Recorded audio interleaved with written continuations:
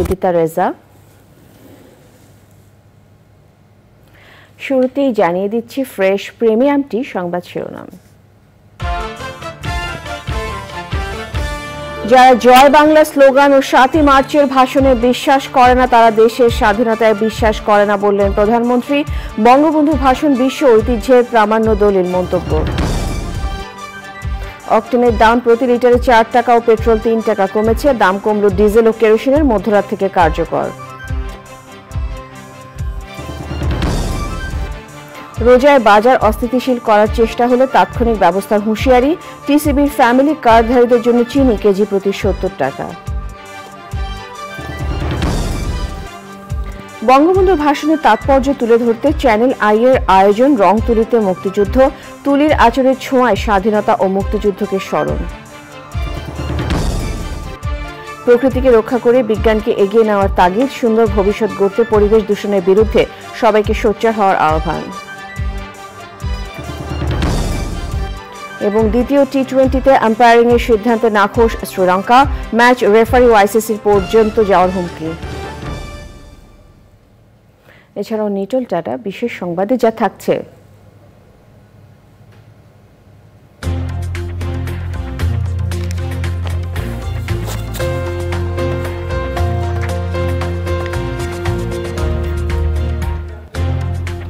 বন্যপ্রাণী সংরক্ষণ সম্পর্কে শিক্ষার্থীদের সচেতন করতে ওয়াইল্ড লাইফ অলিম্পিয়াড আয়োজনের খবর।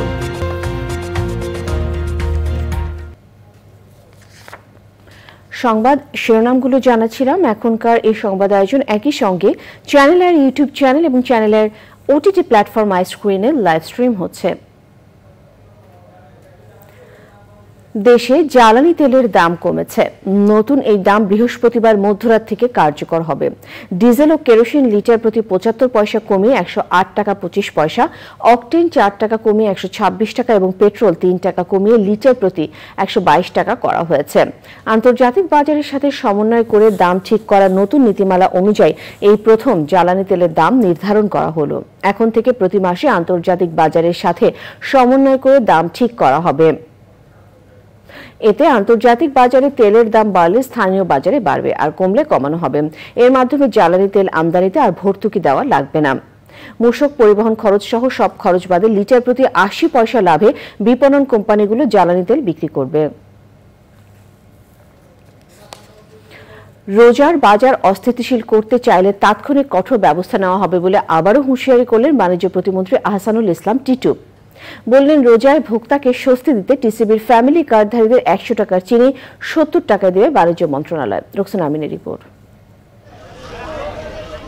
সেই সকাল ৮টা থেকে ভর্তুকি মূল্যে টিসিবির ৫ পণ্য নিতে লাইনে দাঁড়িয়ে অবশেষে ক্লান্ত আওলাদ হোসেন। তার বয়সী অনেকেই আছেন লাইনে। মাজা ব্যথা, পাও ব্যথা, দাঁড়ায় থাকতে পারি না, কষ্ট হয়। তেলটা একটু বাড়াই দিলে আমাদের একটু উপকার হয়, কারণ আমাদের ফ্যামিলিতে ৪ লিটার তেল লাগে প্রতি মাসে। 2 লিটারে কোনো সময় মাস যায় না। আগে থেকে যদি প্যাকেট রেডি করে থাকতো তাহলে আমরা মনে করেন কষ্ট করে এতক্ষণ দাঁড়ায় থাকলাম, আইলে সিরিয়াল মতন দিয়ে আমরা 5 ঘন্টা দাঁড়ায় থাকুন লাগে। শক্তি নেই যে জিনিস বাজার থেকে এত দর দেয় না, খাওয়াটা কথাটা বুঝেন না। আসছে রমজানকে উপলক্ষ করে মার্চে ১০০ টাকা দরে 2 লিটার সয়াবিন তেল, ৩০ টাকা দরে 5 কেজি চাল, 70 টাকায় 1 কেজি চিনি, 60 টাকা দরে 2 কেজি মসুর ডাল এবং 150 টাকায় 1 কেজি খেজুর কিনতে পারবেন টিসিবির ফ্যামিলি কার্ডধারীরা। যেভাবে আমরা দিতেছি এইভাবে যদি রমজান মাস পাই তাহলে তো উপকার হবে। বাজার তো 60 টাকা 50 টাকা, আমরা কিন্তু ভাই 30 টাকা। নুন কিনতে হলে সুন কিনতে না, সুন কিনতে হলে ডাল কিনতে না, ডাল কিনতে হলে চাল কিনতে না। 2 বার দিলে আমাকে একটু আর একটু উপকার হয়। গরিব মানুষ আমরা মনে করেন এটাই আমাকে হাজার শুক্র। তেজগাঁওয়ের ফ্যামিলি কার্ডধারী 24 নম্বর ওয়ার্ডের 8,500 নিম্ন আয়ের পরিবারের মাঝে এই 5 পণ্য বিতরণ কার্যক্রমেরই উদ্বোধন করেন বাণিজ্য প্রতিমন্ত্রী। বাজার নিয়ন্ত্রণ নয়, বাণিজ্য মন্ত্রণালয়ের কাজ পণ্যের সরবরাহ পরিস্থিতি স্বাভাবিক রাখা, বললেন বাণিজ্য প্রতিমন্ত্রী। নিত্য প্রয়োজনীয় জিনিস নিয়ে কেউ বাজার ম্যানিপুলেট করার কোনো সুযোগ আমরা রাখবো না। প্রয়োজনে আমরা জরুরি আইন যেটা আছে আমাদের 1956-এ আমাদের এসেনশিয়াল কমোডিটি অ্যাক্টের আন্ডারে আমরা জরুরি আইনে তাদের বিরুদ্ধে ব্যবস্থা নিব, তাৎক্ষণিক ব্যবস্থা নিব। যদি কেউ এই রমজানে এই ধরনের কোনো পণ্য নিয়ে অযৌক্তিকভাবে বাজারে কোনো রকম শৃঙ্খলা নষ্ট করার চেষ্টা করে। চিনির পর্যাপ্ত মজুদ আছে উল্লেখ করে বাণিজ্য প্রতিমন্ত্রী জানান, রোজায় চিনির দাম সমন্বয় করে আগের দামে বিক্রি করবে টিসিবি। আপনারা নিশ্চিত থাকতে পারেন যে আমাদের চিনির যে পরিমাণ মজুদ বিভিন্ন মিলে এবং আমদানিকারকের কাছে আছে, চিনির কোনো সংকট হওয়ার কোনো সম্ভাবনা নাই। কেউ যেন এই ধরনের অসাধু চেষ্টা না করে। মিল গেটের রেট 1 টাকাও বাড়বে না রমজানের আগে। আমরা কখনোই চাই না যে পুলিশি নজরদারি করে বা ইন্সপেকশন করে বাজারের অবস্থাটা সুস্থ বাজারের পরিবেশ রাখতে। খেজুরের ট্যারিফ কমানো হয়েছে, তাই রোজায় তার সুফল ভোক্তারা পাবেন বলেও আশা বাণিজ্য প্রতিমন্ত্রী। রোকসানা আমিন, চ্যানেল আই, ঢাকা। এবারে উত্তাল মার্চ। এবারে সংগ্রাম আমাদের মুক্তির সংগ্রাম, এবারে সংগ্রাম স্বাধীনতার সংগ্রাম।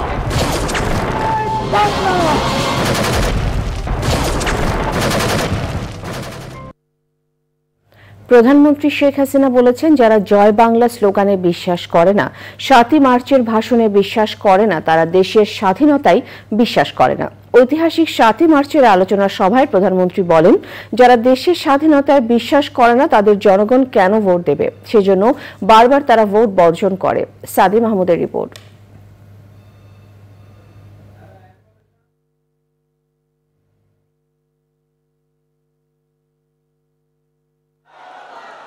ঐতিহাসিক ৭ই মার্চ উপলক্ষে আওয়ামী লীগ আয়োজিত আলোচনা সভা। ঢাকা জেলা আওয়ামী লীগ কার্যালয়ে সভায় প্রধান অতিথি আওয়ামী লীগ সভাপতি প্রধানমন্ত্রী শেখ হাসিনা।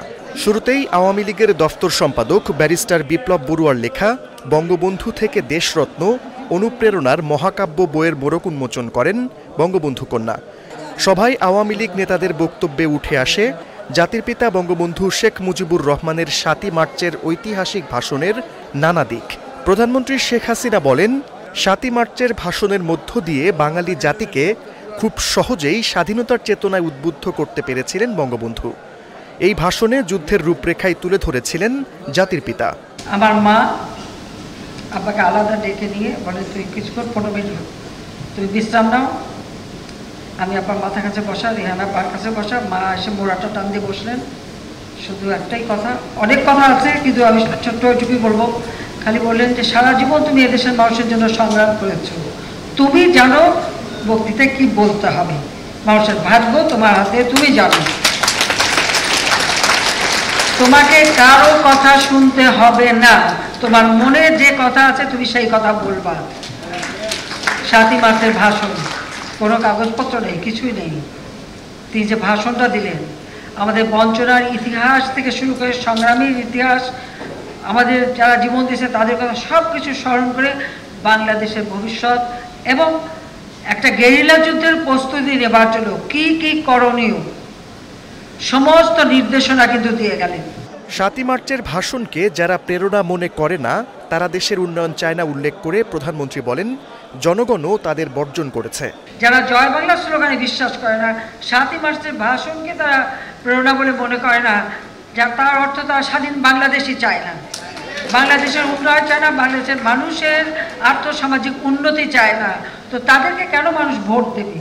সেই জন্যই তো তারা বারবার সেই 2008-এর নির্বাচনে 300 সিটের মধ্যে 30টা সিট পেয়েছিল, আর এরপরে তো আরও দুরবস্থা, পরে তো 7টা সিট। এখন ইলেকশন না করে ইলেকশন বানচাল এবং মানুষের কীভাবে দুর্ভোগটা করাবে, অগ্নিসন্ত্রাস, জঙ্গিবাদ এইসব সৃষ্টি করে দেশটাকে ধ্বংস করতে চায়। এখানে সারা দেশের মানুষকেই আমি বলবো, এই ভাষণ এখন এর আবেদন রয়েছে। প্রধানমন্ত্রী শেখ হাসিনা বলেন, গণতান্ত্রিক ধারা অব্যাহত আছে বলেই দেশের ধারাবাহিক উন্নয়ন হচ্ছে এবং সেটি অব্যাহত থাকবে। সাদি মাহমুদ, চ্যানেল আই, ঢাকা। প্রধানমন্ত্রী শেখ হাসিনা বলেছেন, ইতিহাস যে কখনোই মুছে ফেলা যায় না তা বারবার প্রমাণিত হয়েছে। ঐতিহাসিক ৭ই মার্চ উপলক্ষে সংস্কৃতি মন্ত্রণালয়ে আয়োজিত আলোচনা সভায় প্রধানমন্ত্রী বলেন, বঙ্গবন্ধুকে হত্যা করে স্বাধীনতা বিরোধীরা কিছুই অর্জন করতে পারেনি। নিরাজু শেখের রিপোর্ট। জাতির পিতা বঙ্গবন্ধু শেখ মুজিবুর রহমানের ৭ই মার্চের ভাষণ কেবল একটি ভাষণই ছিল না, ছিল ৭ কোটি বাঙালির স্বাধীনতার মন্ত্র। ওই ভাষণের প্রতিটি শব্দ থেকে বিচ্ছুরিত হয়েছিল মুক্তির অগ্নিশিখা। সংগ্রাম স্বাধীনতার সংগ্রাম। ঐতিহাসিক দিবসটিকে স্মরণ করে আলোচনা সভার আয়োজন করে সংস্কৃতি মন্ত্রণালয়। অনুষ্ঠানে যোগ দেন প্রধানমন্ত্রী শেখ হাসিনা। ৭ই মার্চের ঐতিহাসিক দিনটিকে স্মরণ করে বঙ্গবন্ধু কন্যা বলেন, একটি ভাষণ মানুষকে যুদ্ধের জন্য প্রস্তুত করেছিল, এনে দিয়েছিল স্বাধীনতা। জাতির পিতার নামটা মুছে ফেলা হয়েছিল, কোনো ছবি দেখানো যেত না। ৭ই মার্চের ভাষণ নিষিদ্ধ, জয় বাংলার স্লোগান নিষিদ্ধ। ইতিহাস মুছে ফেলা যায় না, সত্যকে কখনো মিথ্যা দিয়ে ঢেকে রাখা যায় না। আজকে দিয়ে সেটাই প্রমাণ পেয়েছে। সেই ৭ই মার্চের ভাষণ আজকে আন্তর্জাতিক প্রামাণ্য দলিলে স্থান পেয়েছে। জয় বাংলা স্লোগান আজকে আমাদের জাতীয় স্লোগান। এই ভাষণ শুধু আজকে বাঙালির বা আমাদের না, এটা ইতিহাসে যে নেতারা ভাষণের মধ্য দিয়ে স্বাধীনতা চেতনায় মানুষকে উদ্বুদ্ধ করেছে, সেই ভাষণগুলির মধ্যে সর্বশ্রেষ্ঠ ভাষণ হিসেবেই আজ স্থান পেয়েছে।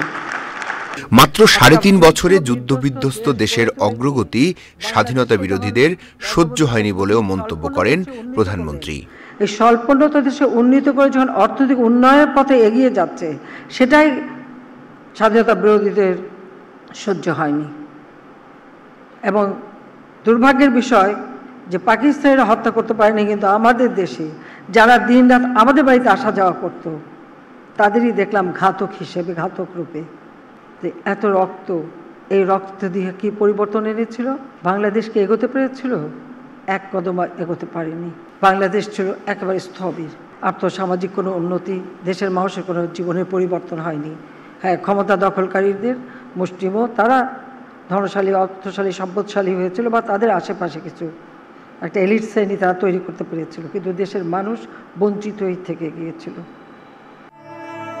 পরে বঙ্গবন্ধুর অসমাপ্ত আত্মজীবনী, ৭ই মার্চের ভাষণ, মুক্তিযুদ্ধ নিয়ে গীতিনাটিকা ও নৃত্য পরিবেশন করা হয়। Niladri Shekhar, channel I, Dhaka. ঐতিহাসিক ৭ই মার্চ উপলক্ষে জাতির পিতা বঙ্গবন্ধু শেখ মুজিবুর রহমানের প্রতিকৃতিতে শ্রদ্ধা জানিয়েছেন প্রধানমন্ত্রী শেখ হাসিনা। সকালে ধানমন্ডির ৩২ নম্বর সড়কে জাতির পিতার প্রতিকৃতিতে তিনি শ্রদ্ধা নিবেদন করেন। সে সময় সেখানে কিছুক্ষণ নীরবে দাঁড়িয়ে থাকেন প্রধানমন্ত্রী। পরে আওয়ামী লীগের কেন্দ্রীয় নেতাদের সঙ্গে নিয়ে বঙ্গবন্ধুর প্রতি শ্রদ্ধা জানান আওয়ামী লীগ সভাপতি। সে সময় মন্ত্রিসভার সদস্য, সংসদ সদস্য, আওয়ামী লীগের বিভিন্ন সহযোগী সংগঠনের নেতারা ছিলেন। পরে সাংবাদিকদের সঙ্গে কথা বলেন পররাষ্ট্রমন্ত্রী ও দলের যুগ্ম সাধারণ সম্পাদক ডক্টর হাসান মাহমুদ।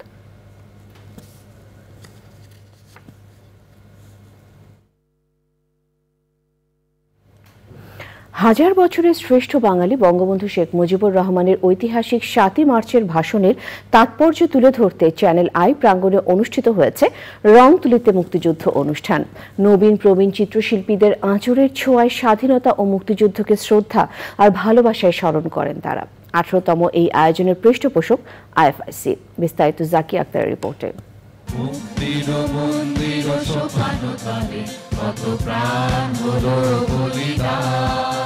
চ্যানেল আইয়ের ছাতিমতলায় বাঙালির স্বাধীনতার আনন্দকে ভাগাভাগি করে নিতে আইএফআইসি রং তুলিতে মুক্তিযুদ্ধ অনুষ্ঠান। দেশবরেণ্য চিত্রশিল্পী হাশেম খানের তুলির আঁচড়ে উদ্বোধন করা হয় রং তুলিতে মুক্তিযুদ্ধের ১৮তম আসর। তুলির ছোঁয়ায় জাতির পিতা, স্বাধীনতা ও মুক্তিযুদ্ধকে ফুটিয়ে তোলেন দেশ বরেণ্য চিত্রশিল্পীরা। স্বাধীনতার যে আমাদের যে শহীদ হয়েছে তাদের অনুষ্ঠান, তাদের স্মরণ করার অনুষ্ঠান, সেই জন্য আমি মনে করি এটা আমাদের একটা আবেগের বিষয়। শিল্পীদের রং তুলির মাধ্যমে ধরে রাখার যে চেষ্টা, প্রবণতা মানুষের কাছে, সারা বিশ্বের কাছে তুলে ধরে, এটি একটা অদ্বিতীয় কাজ। ৭ই মার্চ বঙ্গবন্ধুর সেই ভাষণের মধ্য দিয়ে এই প্রজ্বলিত শিখাই আমাদের এনে দিয়েছিল স্বাধীনতা। দেশের জনগণের মাধ্যমে এটা আরও ছড়িয়ে পড়ুক।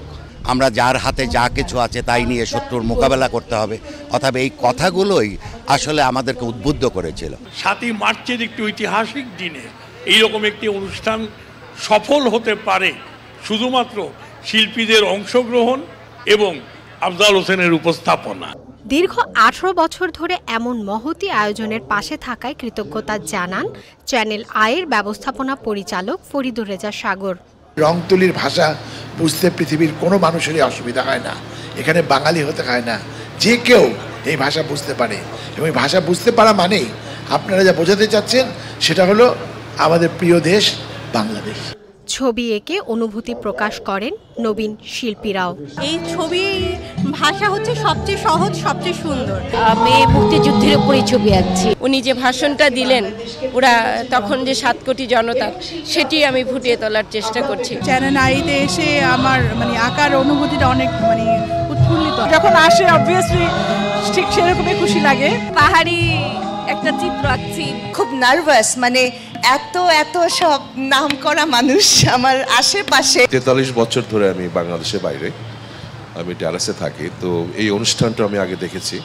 ছবি আঁকার পাশাপাশি ছিল নাট্য ব্যক্তিত্ব আসাদুজ্জামান নূর, অভিনয় শিল্পী আফসানা মিমি ও নাইলা তারান্নুম চৌধুরীর আবৃত্তি। তার জন্য অপেক্ষার উত্তেজনা নিয়ে লক্ষ লক্ষ উন্মত্ত অধীর ব্যাকুল বিদ্রোহী শ্রোতা বসে আছে। কবির কলম আর শিল্পীর তুলি তবু জেগে থাকে অভিমানে। আমার পূর্বপুরুষেরা পুন্ড্র ও দ্রাবিড় ছিলেন, আর্য তো নই, তাই উচ্চতা মাঝারি। অনুষ্ঠানে চিত্রশিল্পী মনিরুজ্জামান ও আব্দুল মান্নানকে সম্মাননা স্মারক তুলে দেওয়া হয়। মুক্তিযুদ্ধের ছবি আঁকেন ক্ষুদে শিল্পীরা। ছিল পদ্মশ্রী পদকে ভূষিত হওয়া উপমহাদেশের প্রখ্যাত সঙ্গীত শিল্পী রেজওয়ানা চৌধুরী বন্যা ও সুরের ধারার মনোজ্ঞ পরিবেশনা।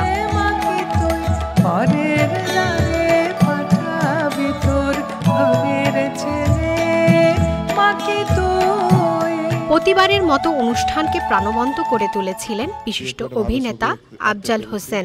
এই যে মনের আনন্দে কিছুটা সময় কাটানো, সেটা কাটানো হলো। খুব ভালো লাগছে আমার যে উপস্থাপনাটা চলেছে, পাশাপাশি আমি যে কিছুটা সময় ছবি আঁকতে পেরেছি। আমরা যে প্রজন্ম রংতুলিতে মুক্তিযুদ্ধ অনুষ্ঠান সরাসরি সম্প্রচার করেছে channel I. Zakia Akter, channel I, Dhaka.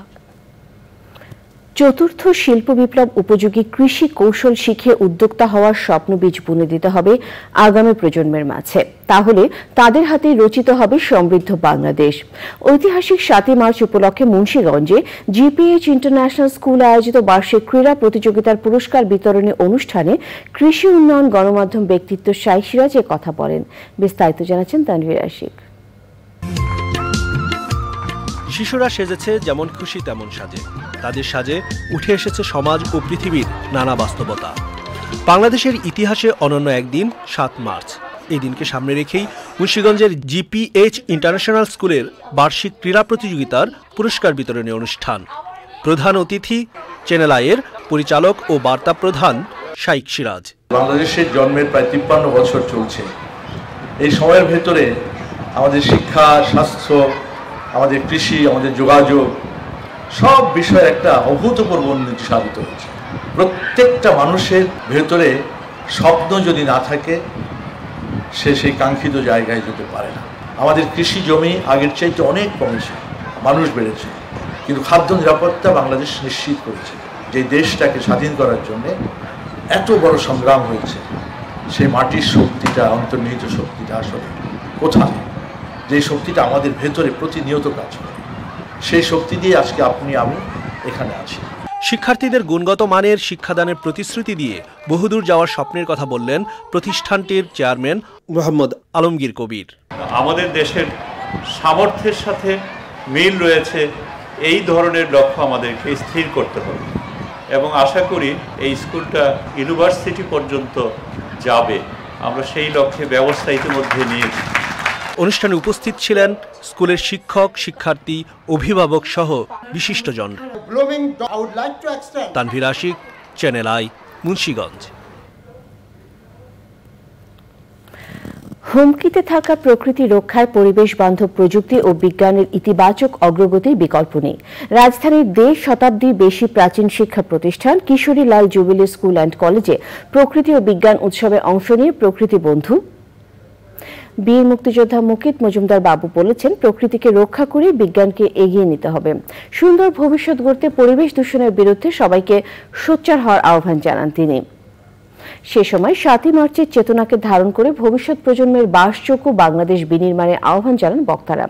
আলিমার রাজি রিপোর্ট।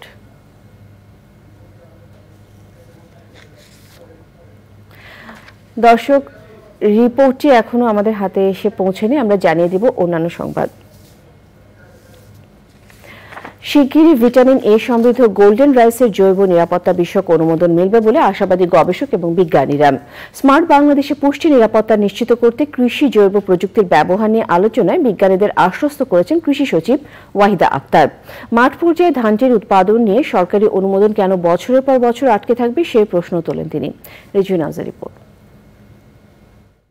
গত অর্থ বছরে চালের উৎপাদন ছিল 4 কোটি টনের বেশি।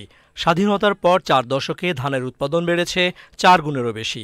বাংলাদেশ বিশ্বের 3য় বৃহত্তম চাল উৎপাদক। দেশের জনগোষ্ঠীর বড় একটা অংশের পুষ্টির অন্যতম উৎস ভাত। কম আয়ের মানুষ মাছ, মাংস, দুধ, ডিম সহ অন্য পুষ্টিকর খাবার কিনতে না পারলেও দুবেলা নিয়মিত ভাত খেতে পারছে। তাই ভাতের মাধ্যমে কিভাবে পুষ্টি উপাদান সরবরাহ করা যায় সেই লক্ষ্যে কাজ করছেন বিজ্ঞানীরা। এক্ষেত্রে গেম চেঞ্জার হতে পারে ভিটামিন এ সহ বিভিন্ন পুষ্টিগুণে সমৃদ্ধ গোল্ডেন রাইস। যারাই যখন সিদ্ধান্তের জায়গাতে আসে, তখন আমি কোনো না কোনোভাবে এগ্রিকালচার ইউনিভার্সিটিতে একটু পড়াশোনা করছিলাম, আবারও 30 বছরে সিভিল সার্ভিসে এসে জীবনের শেষ বয়সে আবারও কৃষি মন্ত্রণালয়ের দায়িত্বে এসে আমি যতটা পজিটিভ হই, ওরা তখন আমার দিকেও সন্দেহের দৃষ্টিতে তাকায় যে ও ওই সায়েন্টিস্টদের দলেই একজন। তো সুতরাং আমরা মনে হয় বুঝাতে পারবো, আমরা যদি বাংলাদেশে গোল্ডেন রাইস কাঠানার প্রোটোকলের সব কিছু পিট আপ করে এখন just waiting for release. Last more than 6 years we are trying to release this process, that is the golden rice. গবেষকরা বলছেন, গত 3 দশকে ভিটামিন এর ঘাটতি মেটাতে ভিটামিন এ ক্যাপসুল খাওয়ানোর সুফল মিলেছে। তারপরও বাংলাদেশে কমপক্ষে 20% প্রাক স্কুলগামী শিশু, 26% গর্ভবতী নারী ভিটামিন এর ঘাটতিতে ভুগছেন। ফলে 31% শিশু খর্বাকার। এদের বড় অংশই দরিদ্র এবং অতি দরিদ্র। ফলমূল, প্রোটিন সমৃদ্ধ খাবার কিনতে না পারলেও কেবল ভিটামিন এ সমৃদ্ধ চালের মাধ্যমে পুষ্টি পরিস্থিতি উন্নতি করা সম্ভব। Wherever there is nutritional sufficiency, there's no need to have the biofortified crops. So even though we've got, say for example for golden rice, we've actually got a safety approval, a food safety approval in Australia, but we have no plans to grow golden rice there simply because there's no need for it. The population is not vitamin A deficient. আলোচনায় জানানো হয়, এরই মধ্যে যুক্তরাষ্ট্রের federal drug administration FDA golden রাইসের জৈব নিরাপত্তা নিশ্চিত করেছে। রিজভিন আওয়াজ, চ্যানেল আই, ঢাকা। রাজধানীর ল্যাবিড হাসপাতালের রুফটপে অনুমোদন ছাড়া স্থাপনা নির্মাণ, রেস্টুরেন্ট পরিচালনা এবং কিচেনে সিলিন্ডার লিকেজ থাকায় 2 লাখ টাকা জরিমানা করেছে দক্ষিণ সিটি কর্পোরেশনের ভ্রাম্যমাণ আদালত। ফায়ার সার্ভিস বলছে, রুফটপে নির্মিত এই স্থাপনা ঝুঁকিপূর্ণ এবং যে কোনো সময় দুর্ঘটনা ঘটতে পারে। একই দিন ওয়েস্টার্ন গ্রিল ও বৈশাখী বাংলা রেস্তোরাঁকে 1 লাখ টাকা জরিমানা এবং নিউ মার্কেটের 19টি দোকান ভেঙে দিয়েছে ঢাকা দক্ষিণ সিটি কর্পোরেশনের ভ্রাম্যমাণ আদালত। শহীদুল রাজু রিপোর্ট। 29শে ফেব্রুয়ারি রাতে রাজধানীর বেইলি রোডের একটি ভবনে অগ্নিকাণ্ডে প্রাণহানির পর নড়েচড়ে বসেছে প্রশাসন। অবৈধ অনুমোদনহীন স্থাপনা ও ঝুঁকিপূর্ণ রেস্টুরেন্টের বিরুদ্ধে অভিযানে নেমেছে রাজুক, সিটি কর্পোরেশন, ফায়ার সার্ভিসসহ সংশ্লিষ্ট কর্তৃপক্ষ। এরই ধারাবাহিকতায় বৃহস্পতিবার রাজধানীর ধানমন্ডির ল্যাবেড হাসপাতালে অভিযান চালায় ঢাকা দক্ষিণ সিটি কর্পোরেশন। সিটি কর্পোরেশনের নির্বাহী ম্যাজিস্ট্রেট জানান, অনুমোদন ছাড়াই হাসপাতালের রুফটপে অবৈধ স্থাপনা নির্মাণ করে রেস্টুরেন্ট পরিচালনা করা হচ্ছিল। টপ ফ্লোরে একটা রেস্টুরেন্ট আছে এবং তাদের কিচেনটা আছে। তা আমরা তাদের যে আমাদের মানে রাজুকের প্ল্যানে এবং আমাদের ফায়ার সার্ভিসের যে প্ল্যানটা, ফায়ার এক্সিট যে প্ল্যানটা আছে, সেখানে হচ্ছে টপ ফ্লোরটা একেবারে ফাঁকা জায়গায়। ল্যাবেড হাসপাতালের রুফটপ রেস্টুরেন্ট ও কিচেনকে ঝুঁকিপূর্ণ উল্লেখ করে ফায়ার সার্ভিস বলছে সিলিন্ডার সংরক্ষণ করা ছিল ঝুঁকিপূর্ণভাবে। বিভিন্ন জায়গায় ফায়ার পাম্প তারপর হচ্ছে হোজ ড্রিল এবং স্প্রিংলারেরও ব্যবস্থা আছে, এই জিনিসগুলো ঠিক আছে, কিন্তু উপরে যেটা দেওয়া হচ্ছে এটা নিঃসন্দেহে ঝুঁকিপূর্ণ। এটা আমরা মনে করি না যে এটা একদম সিকিউর, এটা ঠিক হয়েছে। কর্তৃপক্ষ তাদের দুর্বলতার কথা স্বীকার করে জানায় ভ্রাম্যমাণ আদালতের নির্দেশনা অনুযায়ী অনুমোদন ও সংস্কার করবেন তারা। আমরা কিন্তু সব কমপ্লায়েন্স করার চেষ্টা করছি। আমরা জানি হয়তো 100% আমাদের নাই, কিন্তু এই যে জায়গাতে আপনাদের কনফিউশন যে এটা অনুমোদনহীন রেস্তোরাঁ, তা না, কিন্তু আমাদের সমস্ত অনুমোদন আছে। তবে নির্মাণ সংক্রান্ত কোনো যদি ঝামেলা থাকে বা কোনো ধরনের নন কমপ্লায়েন্স থাকে আমরা সেটাই কারেকশন করব। এদিকে অগ্নি নিরাপত্তা না থাকায় গ্রিন রোডের ওয়েস্টার্ন গ্রিল নামের এক রেস্টুরেন্টকে 1 লাখ টাকা জরিমানা করেছে ঢাকা দক্ষিণ সিটি কর্পোরেশনের ভ্রাম্যমাণ আদালত। Shahidullah Raju, channel I, Dhaka. জাতির পিতা বঙ্গবন্ধু শেখ মুজিবুর রহমান তার ঘটনাবহুল রাজনৈতিক জীবনে জাতিকে ঐক্যবদ্ধ করার পাশাপাশি দেশের উন্নয়নে নানামুখী কর্মসূচি গ্রহণ করেছিলেন। তার দূরদর্শী কর্মকাণ্ডের মধ্যে অন্যতম ছিল পরিবেশ সংরক্ষণ। দেশের প্রাকৃতিক ভারসাম্য বজায় রাখতে তিনি বিভিন্ন কর্মপরিকল্পনা গ্রহণ করেছিলেন। বঙ্গবন্ধুর পরিবেশ সংরক্ষণে গৃহীত পদক্ষেপ নিয়ে দেখুন শামীম আহমেদের ডেস্ক রিপোর্ট।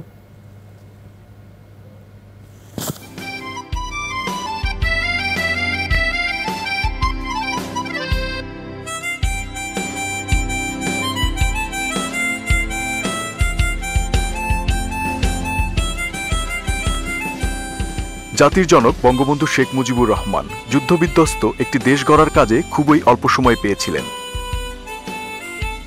কিন্তু এই সামান্য সময়কেও তিনি অসামান্য করে তুলেছিলেন তার সম্মোহনী জাদুতে। দীর্ঘ 9 মাসব্যাপী স্বাধীনতা যুদ্ধে দেশের বৃক্ষ সম্পদের যে ক্ষতি হয়েছিল তা থেকে উত্তরণের জন্য বঙ্গবন্ধু শেখ মুজিবুর রহমান সারা দেশে বৃক্ষরোপণ অভিযান চালু করেন। সদ্য স্বাধীন দেশে তিনি সবাইকে বৃক্ষরোপণে উদ্বুদ্ধ করার জন্য গণভবন, বঙ্গভবন সহ বিভিন্ন সরকারি প্রতিষ্ঠানে গাছ লাগিয়েছিলেন। তিনি মহাসড়কের ধারে, বাড়ির আনাচে কানাচে ও পতিত জমিতে বৃক্ষরোপণের ডাক দিয়েছিলেন 1972 সালে।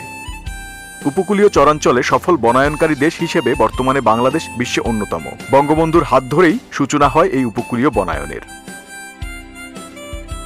বাংলাদেশের বন্যপ্রাণীর গুরুত্ব উপলব্ধি করে এদের সংরক্ষণ ও ব্যবস্থাপনার জন্য বঙ্গবন্ধু বন্যপ্রাণী সংরক্ষণ আইন প্রণয়ন করেন 1974 সালে। বঙ্গবন্ধুই সর্বপ্রথম দেশের হাওর, নদী ও অন্যান্য জলাভূমি উন্নয়নের রূপরেখা প্রণয়ন করেন। বাংলাদেশের প্রাকৃতিক ভারসাম্য রক্ষায় বঙ্গবন্ধু শেখ মুজিবুর রহমানের গৃহীত বহুমুখী কর্মকাণ্ড আজও চিরস্মরণীয় হয়ে আছে। আগামী দিনগুলোতে বঙ্গবন্ধুর অসমাপ্ত কর্মকাণ্ড এগিয়ে নেয়ার মাধ্যমেই দেশের আগামী প্রজন্মের জন্য তৈরি হবে পরিবেশ বান্ধব, সুস্থ ও সুন্দর সোনার বাংলাদেশ। শামীম আহমেদ, প্রকৃতি ও জীবন ডেস্ক, চ্যানেল আই। পরিবেশ সংরক্ষণে বঙ্গবন্ধুর গৃহীত পদক্ষেপ নিয়ে বিশেষ অনুষ্ঠান বঙ্গবন্ধুর পরিবেশ ভাবনা দেখবেন আজ রাত 10:15। হুমকিতে থাকা প্রকৃতি রক্ষায় পরিবেশ বান্ধব প্রযুক্তি ও বিজ্ঞানের ইতিবাচক অগ্রগতির বিকল্প নেই। রাজধানীর 1.5 শতাব্দীর বেশি প্রাচীন শিক্ষা প্রতিষ্ঠান কিশোরীলাল জুবিলি স্কুল অ্যান্ড কলেজে প্রকৃতি ও বিজ্ঞান উৎসবে অংশ নিয়ে প্রকৃতি বন্ধু বীর মুক্তিযোদ্ধা মুকিত মজুমদার বাবু বলেছেন, প্রকৃতিকে রক্ষা করে বিজ্ঞানকে এগিয়ে নিতে হবে। সুন্দর ভবিষ্যৎ গড়তে পরিবেশ দূষণের বিরুদ্ধে সবাইকে সোচ্চার হওয়ার আহ্বান জানান তিনি। সেই সময় 7 মার্চের চেতনাকে ধারণ করে ভবিষ্যৎ প্রজন্মের বাসযোগ্য বাংলাদেশ বিনির্মাণে আহ্বান জানান বক্তারা। দর্শক, আলিমাল রাজির রিপোর্টটি আমাদের হাতে এসে পৌঁছেছে, দেখুন রিপোর্টটি। সভ্যতার অগ্রযাত্রার অন্যতম অনুঘটক বিজ্ঞান হলেও এর নেতিবাচক ব্যবহার ও চর্চায় অপূরণীয় ক্ষতি হয়েছে প্রাণ প্রকৃতির। আবার বিজ্ঞানের আশীর্বাদেই চলছে জলবায়ু পরিবর্তন মোকাবেলার প্রয়াস। এমন বাস্তবতায় নানা অভিঘাত মোকাবেলায় প্রকৃতি ও বিজ্ঞানের মেলবন্ধন তৈরিতে প্রকৃতি ও বিজ্ঞান উৎসব, একই সাথে বার্ষিক স্কাউট তাবুবাস হয়েছে। আয়োজনের শুরুতে ঐতিহাসিক 7 মার্চ উপলক্ষে বঙ্গবন্ধুর প্রতিকৃতিতে শ্রদ্ধা জানানো হয়। আলোচনায় অংশ নিয়ে বক্তারা বিজ্ঞানের উদ্ভাবনী শক্তি কাজে লাগিয়ে বাসযোগ্য ধরিত্রী বিনির্মাণে জোর দেন। প্রকৃতি ও বিজ্ঞান উৎসব আমাদের ছাত্রছাত্রীরা এতে অংশগ্রহণ করছে এবং তারা বিজ্ঞান ভবিষ্যতের মেঘনাদ সাহা হিসেবে গড়ে উঠবে এই প্রত্যাশা রাখি। আর যারা স্কাউটে রয়েছে বিশ্ব মানবতার সেবায় নিজেদেরকে তৈরি করবে। বিজ্ঞানের উৎকর্ষতাও কিন্তু এসেছিল প্রকৃতি থেকে। মহাকাশ নিয়ে বিজ্ঞান, সেই মহাকাশ বা আকাশ সেটিও প্রকৃতির একটি অংশ। সুতরাং বলার উদ্দেশ্য হচ্ছে যে আজকে যে প্রকল্পগুলো এখানে উপস্থাপন করা হবে সেটি যেন নেচার রিলেটেড হয়, নেচার ওরিয়েন্টেড হয়। ঢাকা বাসযোগ্য শহর থেকে বাসযোগ্যতা হারাচ্ছে, আবারও পরিবেশ দূষণে বিশ্বের মধ্যে 1 নম্বর জায়গায় স্থান করে নিয়েছে। এইটা আমি মনে করি না যে আমরা গিভ আপ করেছি। মুক্তিযুদ্ধের কাঙ্ক্ষিত বাংলাদেশ বিনির্মাণে 7 মার্চের চেতনা ধারণ করে পরিবেশবান্ধব প্রযুক্তির ব্যবহার নিশ্চিতে জোর দেন প্রকৃতিবন্ধু বীর মুক্তিযোদ্ধা মুকিত মজুমদার বাবু। এই দিনেই কিন্তু আমি সেই সময় রেসকোর্স, এখনকার সোহরাওয়ার্দী উদ্যান, এখানে কিন্তু বঙ্গবন্ধুর ভাষণ শুনতে গিয়েছিলাম। সেই ভাষণ কিন্তু শুনতে গিয়েছি আমি একা না, আমার ভাই ছিল, আমার বাবা ছিল, আমরা 3 জন গিয়েছিলাম একসাথে। আমাদের কারণে কিন্তু আমাদের পরিবেশ প্রকৃতি খারাপ হচ্ছে। প্রকৃতিকে সুস্থ রাখার মাধ্যমে কিন্তু বিজ্ঞানের থেকে একটা ভালো রেজাল্ট পাওয়া সম্ভব। বাংলাদেশে কিন্তু আমাদের কারণেই নানা সমস্যা। একটাই কথা যে আজকে তরুণ প্রজন্ম যারা এখানে ইয়াং ছেলেমেয়েরা আছো তোমরা, এবং আজকে যারা স্টুডেন্ট, তাদের কিন্তু আমি বলবো যে এভাবে সচেতন হতে হবে, এগিয়ে আসতে হবে। পরে শিক্ষার্থীদের বিভিন্ন স্টল ও প্রজেক্ট ঘুরে দেখার পাশাপাশি স্কাউটদের তাঁবু পরিদর্শন করেন প্রকৃতিবন্ধু। আলিমাল রাজি, চ্যানেল আই, ঢাকা। এবারে new care Bangladesh Sri Lanka cricket series.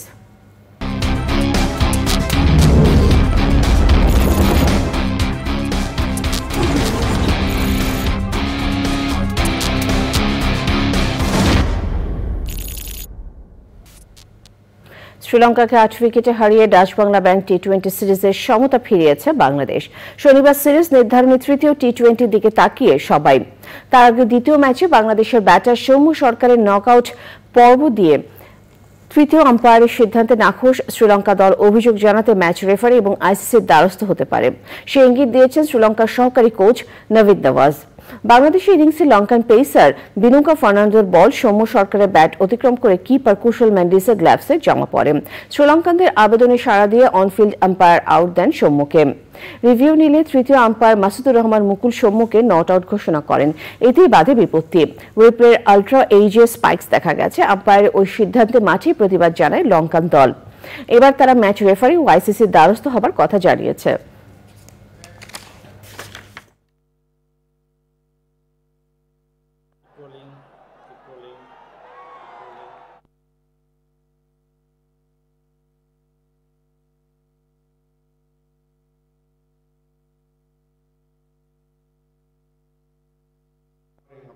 মাঠের আম্পায়ার আউট দিয়েছেন।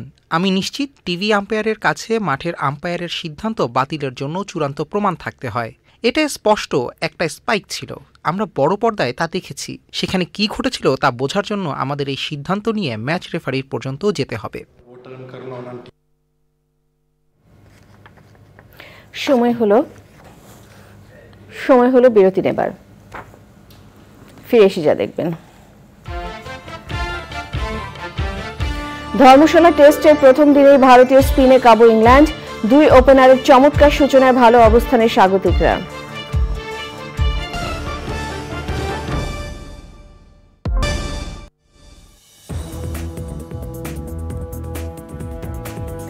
ফিরে এলাম বিরতির পর। ইউক্রেনের ওডেসা নগরীতে রুশ ক্ষেপণাস্ত্র হামলায় 5 জন নিহত হয়েছেন। ইউক্রেনের নৌবাহিনীর মুখপাত্র জানান এই ঘটনায় অনেকে আহত হয়েছেন। হামলায় অল্পের জন্য প্রাণে বেঁচে গেছেন ইউক্রেন প্রেসিডেন্ট ভলোদিমির জেলেনস্কি। ক্ষেপণাস্ত্রটি জেলেনস্কির কাছ থেকে মাত্র 1500 ফুট দূরে পড়ে। জেলেনস্কি জানান তিনি ক্ষেপণাস্ত্র হামলাস্থলের এতটা কাছে ছিলেন যে এর শব্দ শুনতে পেয়েছেন। ক্ষেপণাস্ত্র হামলার আগে প্রেসিডেন্ট জেলেনস্কি রাশিয়ার হামলায় ক্ষয়ক্ষতির পরিমাণ দেখছিলেন। আইস্ক্রিন সাংস্কৃতিক সংবাদ।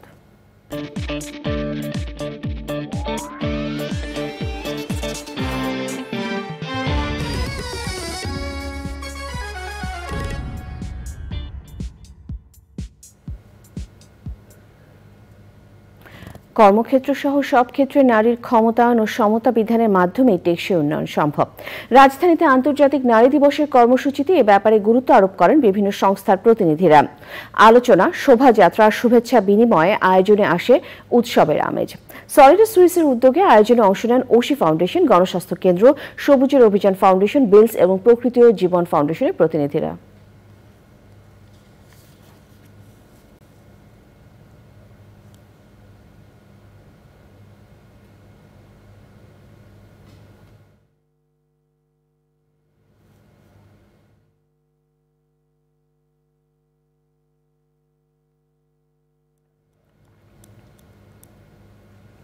নিটল টাটা বিশেষ সংবাদ।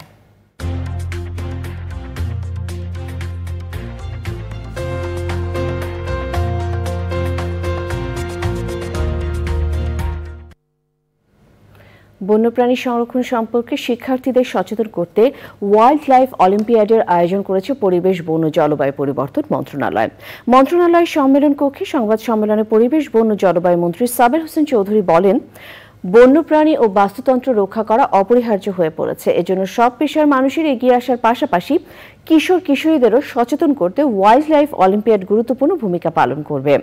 পরে সারা দেশে মাধ্যমিক এবং উচ্চ মাধ্যমিকের শিক্ষার্থীদের নিয়ে স্মার্ট তারুণ্য বাঁচাবে অরণ্য স্লোগানে প্রথমবারের মতো আয়োজিত wild life olympiad 2024 logo, poster, booklet এবং ওয়েবসাইট উদ্বোধন করা হয়। বৃহস্পতিবার থেকে ওয়েবসাইটে রেজিস্ট্রেশন করতে পারবে শিক্ষার্থীরা। রেজিস্ট্রেশন চলবে 10 মে পর্যন্ত। কৃষি সংবাদ।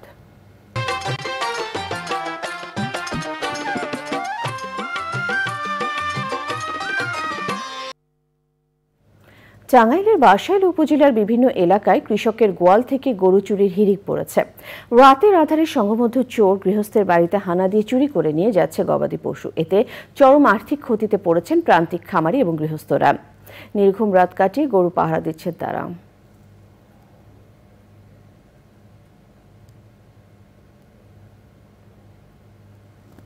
প্রকৃতি সংবাদ।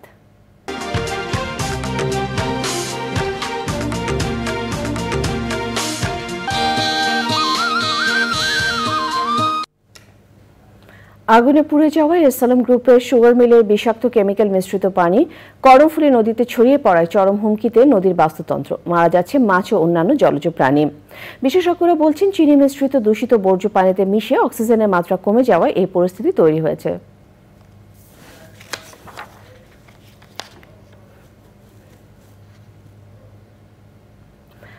আবারও বিরতি নিচ্ছি, ফিরে এসে যা দেখবেন। ধর্ম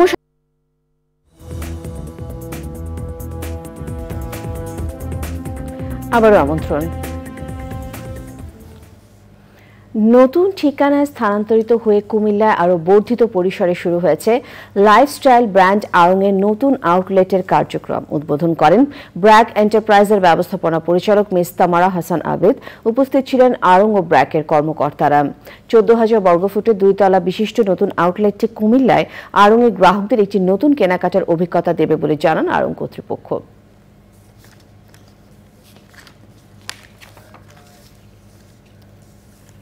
খেলার খবর।